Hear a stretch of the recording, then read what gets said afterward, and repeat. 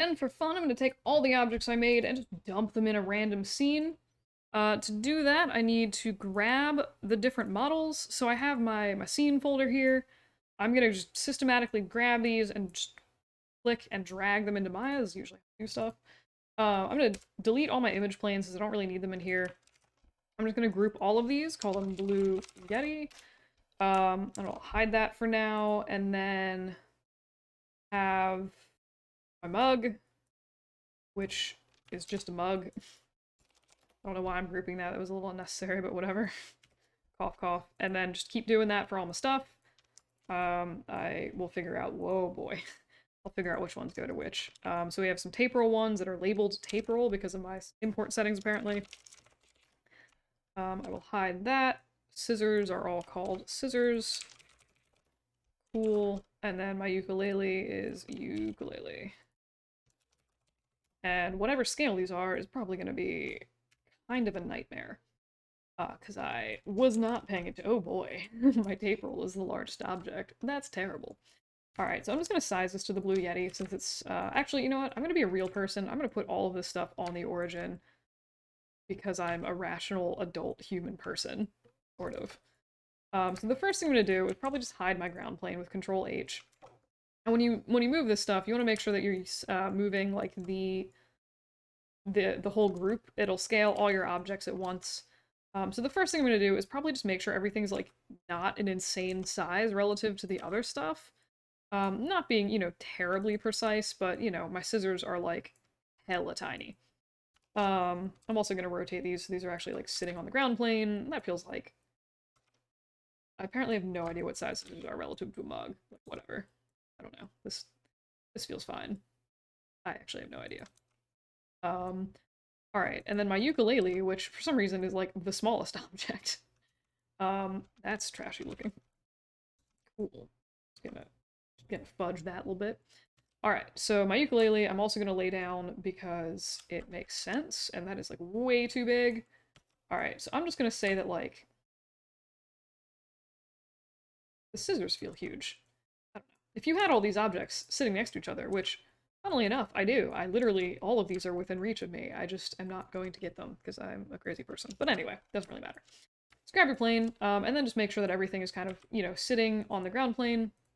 One thing that's helpful for this, if you're not going to use snapping, which we're not going to worry about for now, is just turning on the screen space ambient occlusion, because it'll sort of tell you more or less, like, what, how close things are. And I'm just going to try to arrange these in a way that I think is, like, vaguely interesting. Like, the tape roll looks a little bit more complex, the scissors look kind of complex. You know, I think I'm going to take the scissors and I'm just going to rotate them, make sure, since these, I was lazy with mine, I'm actually just going to put these in my cup, but making sure that they look like they're sort of sitting on the cup and they're not, like, clipping through it. So that's how, sort of, I think, how I'm going to display them. So I can grab the mug and the scissors, and I can just move them both together. And maybe move them, like, over here is kind of interesting. Whoops. Alright, I'm actually going to group these, and I'm just going to call it mug, scissors, and that way I can just move them all together. Alright, so, like, that's kind of interesting. Not really loving the ukulele in this composition, so... I don't know. Yeah, not really... I'll just leave it here, what the heck. Cool. Alright, so just, again, sort of set everything and make sure it's, like, kind of on the ground plane. I might get rid of the ukulele, it's pretty hideous. And what I'm going to do is, I'm just going to go ahead and do view, camera tools, camera settings, resolution gate. And that's going to turn on basically my render view. It's also telling you the resolution that you're rendering at, which you can adjust in the render settings. And if you go down, so presets, for full HD, you're looking for HD 1080, and it'll give you that, the nice resolution you want. Probably don't need to worry about the rest of this for now. And what I'm going to do is just, I think this would look nice on like a sort of true invisible background, more or less, which is basically just going to be like a really long plane in the back with sort of invisible background. I'm just going to give a little bit of beveling to that. And maybe make that a little bit larger. So this should be like a relatively, if I wanted that like really crazy, I could like scale that back even more. But yeah, so now we have like our sort of goofy setup. I'll chuck a light in here and sort of see how this looks. Shoot. I'm using the wrong version of Maya, which this one has been having issues with Arnold. Hang on a sec. Alright, whatever. While the other one's opening, I can go through and just sort of start assigning these things different materials. So like if I wanted to, for the scissors, I'm just gonna say, I'll do a blend for these, and I'll just sort of delete history. Alright, hang on. Alright, I pulled up my scene in a different version of Maya. So I'm just gonna toss in a quick light, and see. I'll just do a physical sky, pop my render view open, and just see what that looks like. Actually, it's surprisingly not completely horrendous. Also for test renders, it's probably better to keep it not full HD, honestly. I'm gonna go change that really quick, because this is like a little intense for just like a test render. Alright, so again, trying to find an angle that I think is like sort of interesting for these,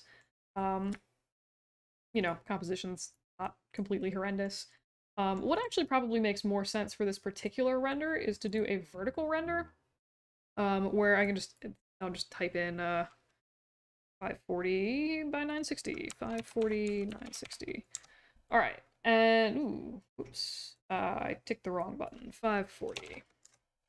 All right, so that should give me a vertical render. Ooh. Which is very definitely changed my render view somewhat significantly.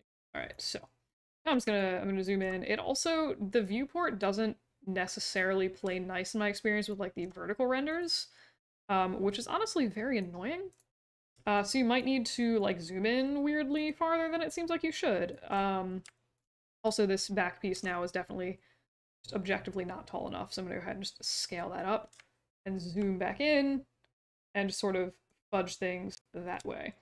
But I think that's, like, you know, compositionally a little more interesting. You see the ukulele does not really, like, doing much. Just kind of what I want for this. So for the Blue Yeti, I'm just going to go ahead and I'll go ahead and save this. I'll assign this a new material. That is a blin.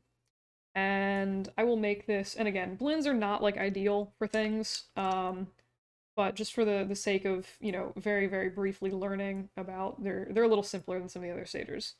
So you can kind of mess with these. Wow, it's been such a minute that I actually don't remember how to like edit blends. That's really sad. Anywho.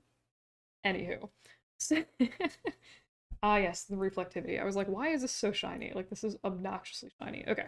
So anywho. But you basically just go through and sort of color things that way. My usual suggestion is make sure you can't see off the top of your little render plane thing there. Like, that looks pretty terrible. In this case, I'm just gonna, you know, take that up a little bit. So for the Sky Dome, again, I think I want this to be a little bit brighter than it is. So I'm just gonna go ahead. I'll take the intensity up a little bit. And then if you want to change the shadows, something maybe a little bit more dramatic, see kind of like what that does for you. Like, I sort of like something about this I think is a little bit more satisfying. So I'm gonna go ahead and just sort of do this. And like randomly play with some of the other settings. Kind of interesting. It's like a weird sort of like sepia look.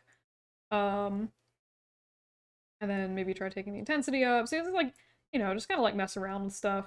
I think turbidity, no, it's the elevation because it's like, yeah. But yeah, just kind of mess around, you know, see what you can get out of stuff. But yeah, so that was just sort of throwing everything into a scene, organizing it, and then just like getting a quick, very janky render that probably needs some more textures, but whatever.